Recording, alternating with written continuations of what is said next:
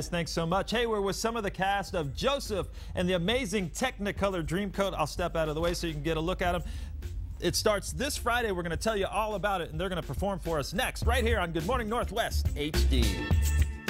Hey, we're with Laura Little. She's the executive director of the Christian Youth Theater, and we're talking about Joseph and the amazing Technicolor Dreamcoat, which starts this Friday over at the Central Valley High School, the Performing Arts Center out there. Thanks so much for waking up early. Everybody is so giddy and ready to go. Hey, first of all, tell us what this is about, because I'm not familiar with the musical. It's a great story about a boy who exemplifies the ultimate act of forgiveness.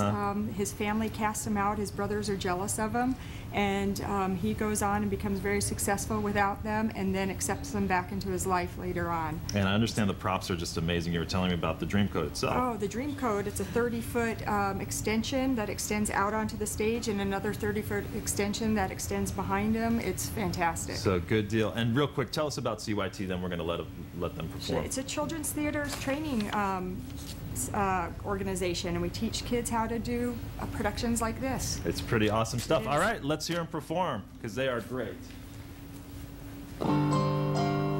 May I return to the beginning.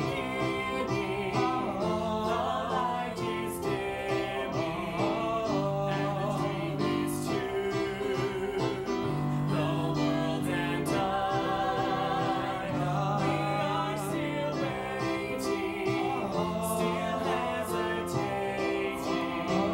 Any dream will do. Give me my color coat, my amazing color coat.